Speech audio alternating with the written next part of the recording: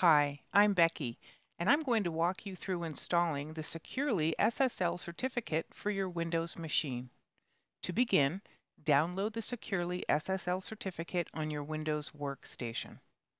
Navigate to the Start button and search for Cert MGR MSC.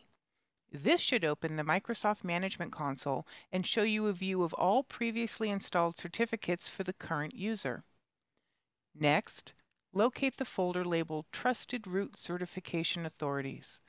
Expand the folder to reveal the one labeled Certificates. Right-click this folder and select All Tasks, Import. This opens the Certificate Import wizard. Click Next to continue.